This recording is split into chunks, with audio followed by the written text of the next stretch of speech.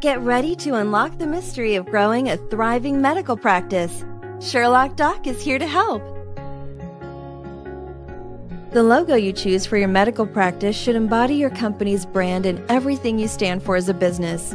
A great logo breeds patient loyalty, helps you become recognized in the community, and establishes your practice as a top performer in your field.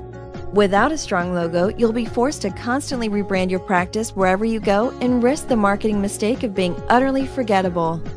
The three main types of logos include font-based logos, which are simply distinctive sets of lettering. Sony, Microsoft, and IBM all use this type of logo.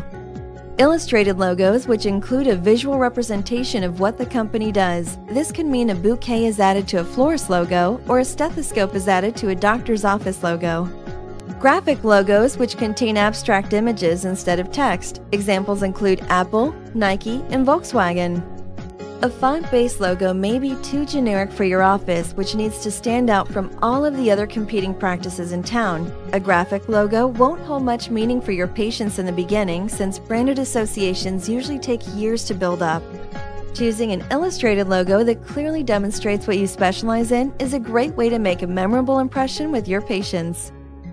Try a website like 99designs.com or elance.com to find a freelance graphic designer to create your logo. From there, be sure to use your logo in all of your marketing materials to create a seamless branded image across multiple platforms.